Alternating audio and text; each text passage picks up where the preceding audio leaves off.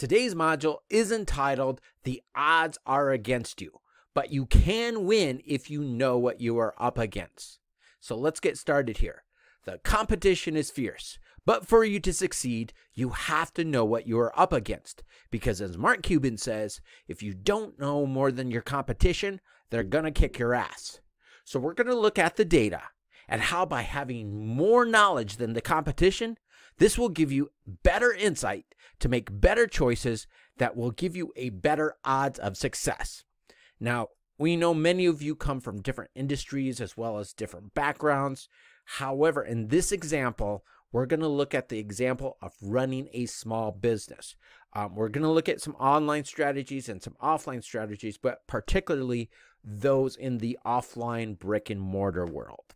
So no matter what field that you're in, we're going to take some of these principles that we're going to talk about and apply them into your own industry, even if you do not run a small business. Now, in business, some of you may be familiar with the 80-20 principle, in which 80% of your efforts make up 20% of your results, because the big money goes to the innovators. Now, the opposite is also true, where you get 80% of your results from 20% of your efforts. You just got to know which side of physics that you're working from. Now, part of my job when I worked as a consultant working with multi-billion-dollar companies, part of my job was to help them to understand the numbers of their business, to outsmart the marketplace as well as their competitors, because once you understand the numbers, then you can pick the right strategies. You see, so many businesses are ignorant when it comes down to the numbers. This is why you have people who promote a certain tactic like a new social media channel. However, unless you understand the numbers, or let's say the economics, the tactics are useless. So how much does a small business owner make? Now, there's a big range depending on a number of different factors, and we're going to address some of those factors. But on the low end, they're making about $30,000. On the high end, about $182,000. But on average, a small and medium-sized business owner is roughly bringing in about $73,000 a year as their take-home pay. If they're incorporated, that means that the average, or let's say the median income, is about $49,804. If they are unincorporated, that's $22,424. So let's look at this a little bit more in depthly. This is research that was done in 2017 according to PayScale. But even though that it's a couple of years old by now, these numbers are roughly still about the same, okay? So according to PayScale's 2017 data, the average small business owner's income, so that's their take-home pay, is about $73,000 a year, according to the Small Business Administration. The median income of a self-employed individual's as incorporated business is $49,804 and $22,424 for unincorporated firms. And the reason for that is a business owner that has taken the time and the money and the effort to incorporate their business takes their business more seriously, so they're going to make more money. And those incorporated, they're not taking their business as seriously. And so that's why the difference here. So looking at nationwide averages can be misleading, since each state and city has different costs of living. For clarification, the SBA also breaks down, the SBA is the Small Business Administration, also breaks down the average income of business owners by state. For example, their data shows that California small business owners incorporated earn an average of $56,142, while Vermont small business owners incorporated earn $45,828. For the full list of small business profiles by state, check out the Small Business Administration's website. So these are the annual sales revenue for full-time U.S. business owners. And as you can see, it breaks down to a lot of different categories here, but we're going to look at this and break this down. And it's not necessarily about how much a business owner makes, but Y is a person who makes, what is the difference? What are, let's say the top 5%, somebody, or let's actually look at it's the top 4%, 500,000 to $1 million a year. What is that business owner doing that all the other business owners, the 96% are not doing? And what is he doing that enabled him to make 500,000 to $1 million a year in annual revenue? Okay, so we're going to look at this as we continue on here. So according to businessknowhow.com, Small Business Economic Survey shows that 25% of small businesses earn less than $25,000 a year. 51% earn less than $100,000 a year, and just the top 10% earn $100,000 or more.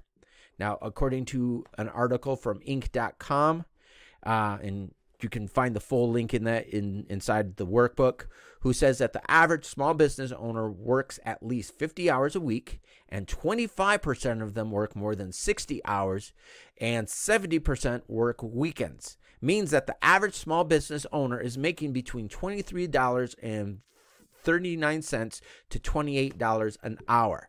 So how many hours are you working? If you are working those hours, why are you working at it? We're going to show you some things that will help you to become more efficient.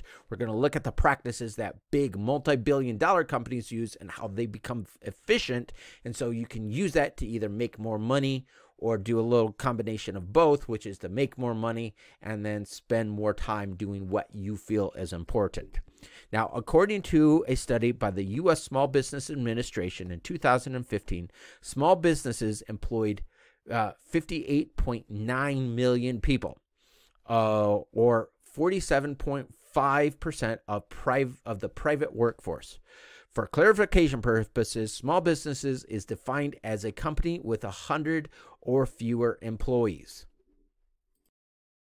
From a different SBA survey, which again, the SBA is the Small Business Administration, so 80% of the 28.1 small businesses in the United States do not have employees. The average small business revenue with no employees is $44,000 a year. Now, that's revenue, that is not take-home pay. And the average range of small businesses with employees is $4.9 million in 2021 from the article titled, now this is a long title, so it's SME Operating Performance on the Government of Canada's website. Margins for a small business operating between 2004 and 2012 were 7%. You will notice a big variant from the chart in the small business nonprofit margin ranging from a low of 1.5 to as high as 7%. The information obviously varies from year to year based on economic conditions, but 7% net operating margin is a high watermark. Given that 80% of small businesses do not have any employees, the average business owner has $44,000 in revenue, and it looks like the average one-person business makes slightly over $3,000 a year. Even if you double that to 7%, we're still only looking at $6,000 a year in profits, which isn't exactly a banner number.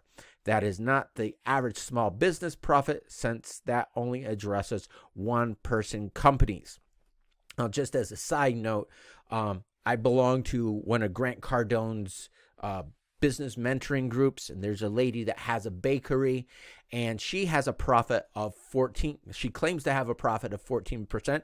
I totally agree with what she's doing. So there are other businesses that do have higher profit margins than 7%. Like it said, there's a lot of variables on this, so you want to look at this for what your industry is, okay?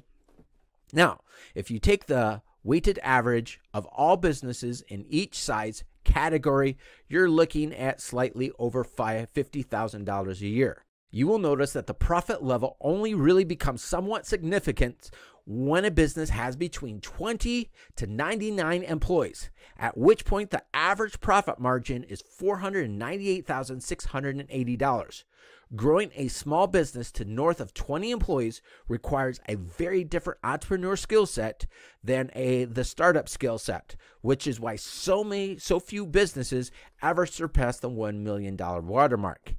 Even at $1 million in revenue, the profits on average are only $70,000 a year, which is barely above the average employee's salary. According to the book Scaling Up by Vern Harnish, 94% of businesses have less than $1 million in revenue. Using the above information and extracting data from other studies done by both the U.S. Small Business Administration and the Government of Canada, here is the percent of businesses that fall into each category. Okay, so as you see here, you have one employee. Your average revenue is $44,000 a year, but you're only making a profit of about $3,080. When you have between 2 to 4 employees, you're doing an average of $387,000, but you're only making a net profit of $27,090. Between 5 to 9 employees, you're doing $1,080. And the net profit is $75,600. 10 to 19 employees, you're bringing in $2,164,000, and you have a profit of $151,480.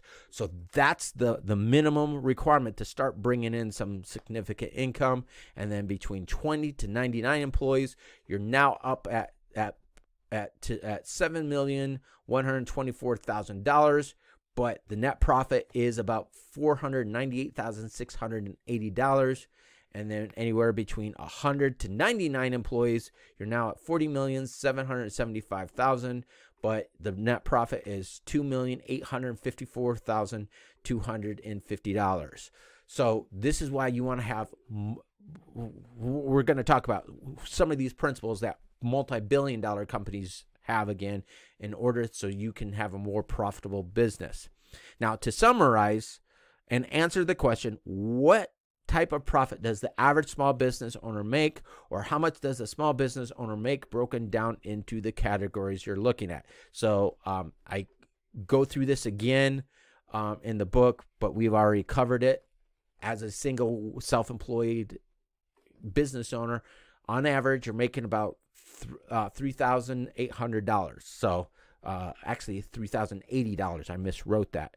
And then between 100 to 499 employees, then you're doing $2,854,250 profit per year.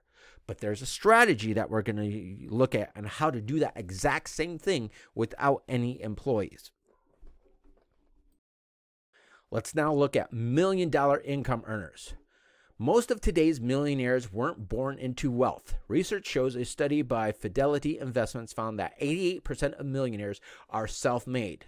Overall, the research revealed that the current millionaires are on average 61 years old with $3.05 million in assets. However, as we continue throughout this article, we will look at the numbers of what high-income small business owners are doing. As you will see, there are those who are working way harder than they need to for a lot less money. Now, an in-depth study on productivity was done by Vilfredo Pareto and DeSolo Price that studied the inequalities of wealth, which found that in any creative endeavor, only a small percentage make up the majority of the results, which holds true in every area of your life, including in business. We do go through this in this program. Well, we study this much more in-depthly in our real estate version of this program. So how to build a real estate empire, you might want to go ahead and check that out, and you'll see in much more details how this actually plays out in real time. So the key is knowing which activities bring you 80% of the results so you can avoid 80% of your efforts for 20% of the results, right? So the key is to remain in the game long enough in order for you to be successful, because it is found that the longer you pursue a certain goal, your odds of success increase.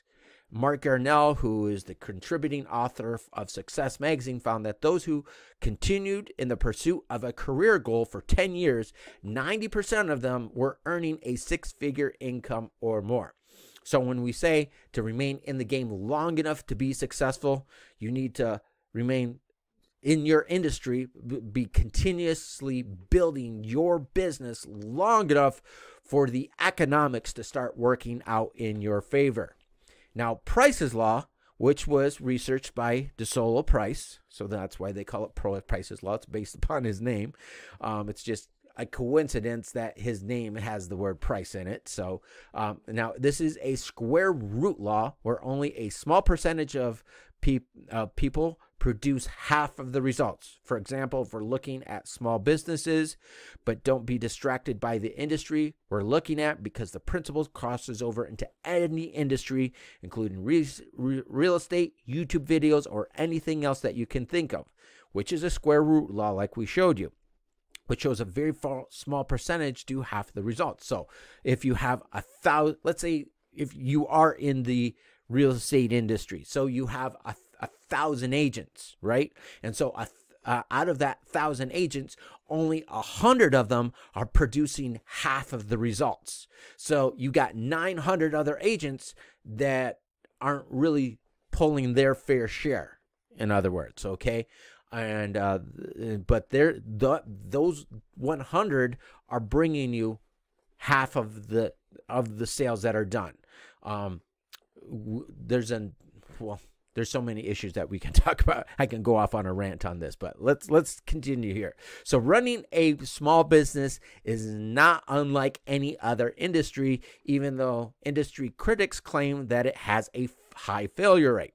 Let's look at real estate again. Tom Ferry, who is the world's top trainer for real estate agents, reported on his blog TomFerry.com that 87% of real estate agents fail and never even make a sale.